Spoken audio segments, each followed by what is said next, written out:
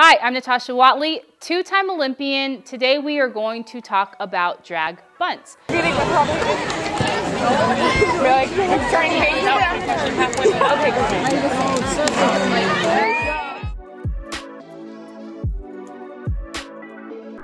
For our Tasha tip, today we're going to focus on mainly the left side, doing a drag bunt from the left side. And when we do this, we want to do this to put pressure on the defense. That's why we have a drag bunt. This is something that I can do in a situation where I want to put down a bunt for a hit. I also can use this if I'm more comfortable with the drag bunt of moving through the box as opposed to staying stationary for bunting. This can also work in a sacrifice bunt situation. This is great for moving runners, but this is great for also getting yourself on base. Some things to think about for a drag bunt: the same footwork applies as our slap. So go back and look at my Tasha's tip for slapping to know how your footwork should be.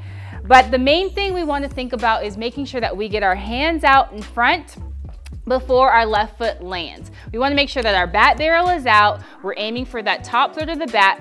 What gets tricky as a drag bunt is I'm moving forward, so sometimes girls will have their bat still moving forward as the ball is coming.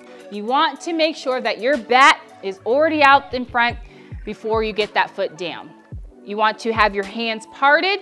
You want to get this ball in the middle of the field where a third baseman, pitcher, first baseman, a catcher, they all think that they can get this ball. They can all make this play. You want to make them have to communicate to make this play. So create some pressure on the defense when you're doing this. So making sure you're getting that bat out, stepping into it, aiming for that top third, have your hands separated, and create some pressure on the defense. So just to reiterate, I talked about getting that ball in the middle of the infield. A little bonus tip for you guys is you're gonna create a little bit more pressure on the defense if you can start to take that ball with you as a lefty.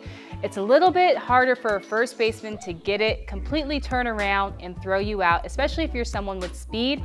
Creating that pressure is so key, so essential. So a little tidbit, think about middle and bringing the ball with you down the first baseline. Good luck out there.